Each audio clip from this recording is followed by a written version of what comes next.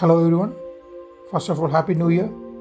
Meet my new car. This is Jeep Compass Nighteagle diesel manual transmission. Nighteagle is a special variant based on Longitude. But unlike Longitude, this doesn't have any chrome elements. All chrome elements are dechromed and blackened out. You can see, unlike Longitude, you get 18-inch all black alloy wheel. Even the compass badging is all black. You can see the car comes with 4 disc brakes and have painted all the calipers to red to give it nice contrast look. The front, you do get full LED headlights, but it is non-projector type. The car gets passive keyless entry on both front doors. You can see black ORVMs with integrated LED blinkers, large wheel arches with claddings. So unlike the front element, the rear tail lights are all normal halogen type. There is no signature LED lights as seen on limited version onwards. So this is all normal halogen bulb with some reflector setup, Nighteagle badging, and it comes with twin fog lamps and all black rear diffuser as well. The silencer pipe is neatly hidden, so you can see the top. There is no sunroof on this variant, which I personally hate, so that's a good thing for me. Actually, a sunroof is not ideal for our climate conditions because the glass will heat up really fast and it will cool off very slowly. You can see the unique fuel filling mechanism. There is no cap. Instead, it comes with a spring-loaded valve mechanism. So, no need to worry about the fuel cap being not closed or lost. So there is no need for any remote fuel lid opener. All you have to do is just unlock the car, then by pushing on the fuel cover, the lid will open. So this is the key. So being the middle version, there is no remote boot opener, but you do get remote lock and unlock function. And also it comes with automatic ORVM folding, passive entry on both sides of the front door. All you have to do is just keep your hand. Also note that the folded wing mirrors will open up once you start the car. Just like that. But this Nighteagle variant doesn't get rain sensing wiper, even though I found the sensors present, but unfortunately the feature is disabled in this variant. But you do get automatic headlamps. You can see the close-up of the LED headlamps, Jeep Performance LED written inside the headlamp, and it also comes with nice LED fog lamps which will act up as cornering lamps as well. You can see piano black front diffusers, all closed front grille with 7 slants typical of Jeep with piano black surroundings. Some hidden motifs like this wave mountain or a wave pattern with what is that, I don't know, it's a dragon I think, and a hidden gecko under the front wiper. Anyway, coming to the back, you can see the rear taillight with all halogen light and some reflectors. The reflectors will light up like an LED, but actually they are not LEDs. So during delivery, Jeep gave me this gift box. I will show you the contents. It was this Jeep branded air freshener, then the extra key. This is not the key which was here, that came with a silicone case. Then this Jeep branded pen with nice magnetic closure mechanism, very nice. Then this keychain, even this is an official accessory. Then again this Jeep branded cap, and finally this carrying pouch. So pretty generous and neat. Now let us see the interior of the car. As I told you, the car comes with passive entry on both sides, so no need to press any button, just keep your hand behind the door grab.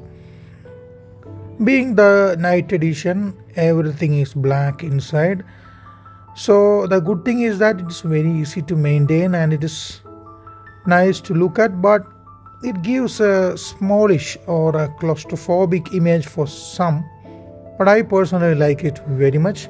Different shades of black used, different kind of elements are used. The car comes with full touch, one touch up and down on all front doors. Rear ones get one touch down function, no one touch up.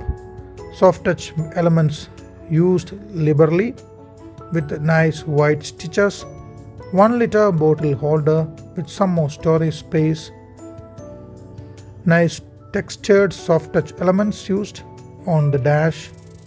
One unique feature is that the car comes with high quality tinted glass all around, so even in bright sunny day you feel comfortable. That is the light control switches. The car comes with automatic headlamp, but unfortunately no automatic wiper. Seat comes with use of art leather plus some fabric elements. Very cozy and nice to sit. All manual height adjustment for driver's side. Height adjustable seat belts. That's a very useful and thoughtful feature. The higher limited variant gets powered seats, but this one comes with manual adjusted seats. So you are seeing official 3D mats, which I got as a compliment. Footwell area you do get dead pedal, but it is not that spacious. AC vents come with unique open and close mechanism. Soft touch elements everywhere, very nice. That's a subwoofer. Sound system sounds really amazing. Several kind of materials used on the center console. You can see the brushed aluminum looking elements. Now you can see dedicated switches to turn off the automatic on-off mechanism. Then the traction control system. Everything can be turned on and off using the dedicated switches. These switches are blower control switches, tuner control switches, volume control switch. Everything has dedicated switches. The car comes with a large 10+ inch touchscreen system, which is very clear and legible. This box came with a dongle, an adapter to connect to the OBD port, so you can access the remote Jeep Life features like driver statistics. So the car comes with electronic park brake, unique aluminum gear shifter, very special to this Jeep. Armrest which you can open, which will give you a large space, which is actually cooled. You can keep a large bottle inside. And the armrest you can adjust. You can actually adjust the length of the armrest. So that's very nice. A useful feature is that even the passenger side gets dedicated open close button. You can see the ERVM, which is manual adjustment, but it is of very high quality and it works really well. You can see the vanity mirror on the passenger and driver side, but unlike the top variants, this doesn't get illumination. Even though some white light-like elements are there, they are not illuminated. Even on the driver side you are getting the vanity mirror, but it is not illuminated. Just gives a false look of flames, but it is not illuminate. The sun visor has got this unique retractile function, so you can use it partly on the side as a side curtain as well. So that's microphones. Interior lights are not LEDs, but they look neat and clean. So that's the area where the automatic rain sensing wipers sensors go, but this car, even though I think it has sensor, but it is not activated.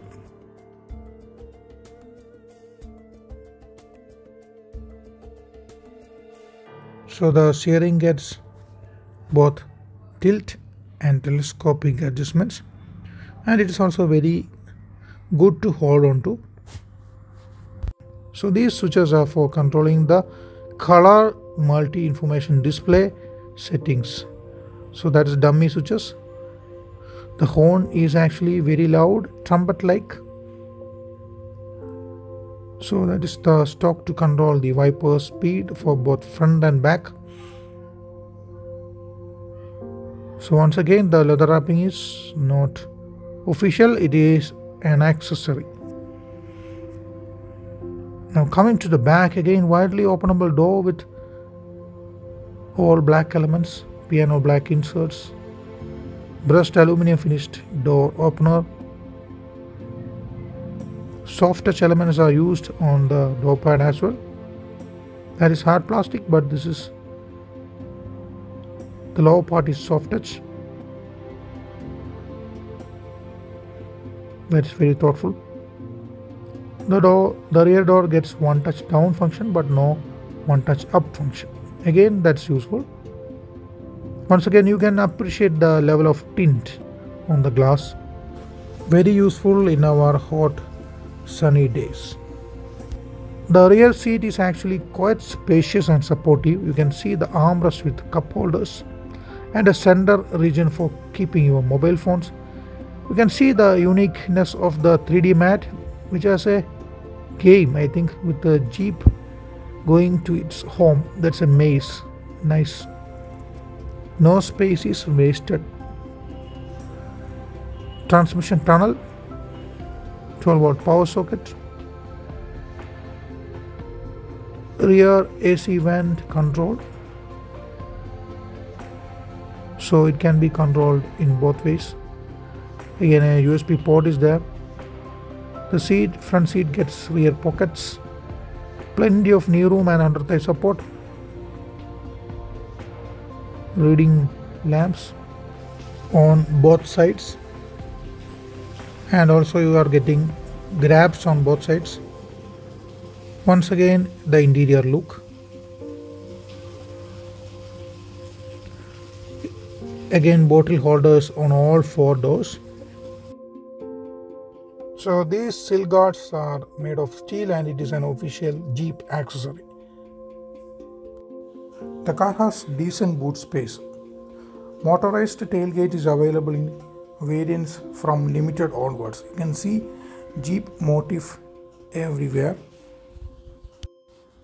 You can see the rear parcel tray, which is a standard fitment, and they have provided around 6 hooks for carrying load, and also you can see the boot mat, which is an official accessory.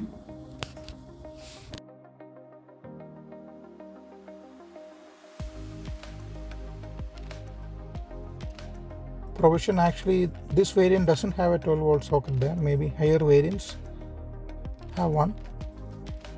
Dedicated space here and there. Very clever and thoughtful of Jeep. Now you can see the duffel bag provided by Jeep as an accessory. Compliment, of course. So that's the 16-inch wheel. That's a spare steel wheel. That is 16-inch. Only for service purpose. And that's a Firestone tire as well. The sheet metal used is very heavy, so it is very difficult to open the hood, and it has no hydraulic support, so manual opening is actually a bit tedious process. Well laid out engine bay. So as you can see, it has a huge touchscreen which looks like a floating tablet with excellent resolution and brightness, and the touch sensitivity is also very good. It supports both wireless Apple CarPlay and Android Auto, and most of the vehicle settings are also controlled from this touchscreen. The sound quality is also very decent. It comes with dedicated subwoofer. Now I will show you the instrument cluster. This is something I like very much because this has got both analog, tacho and speedometer with a 3D look. Underneath you can see a full color multi-information display, and the same is being controlled using these control switches. You can see how it changes. You can see different valuable information being displayed on that. You can see the music info being shown there.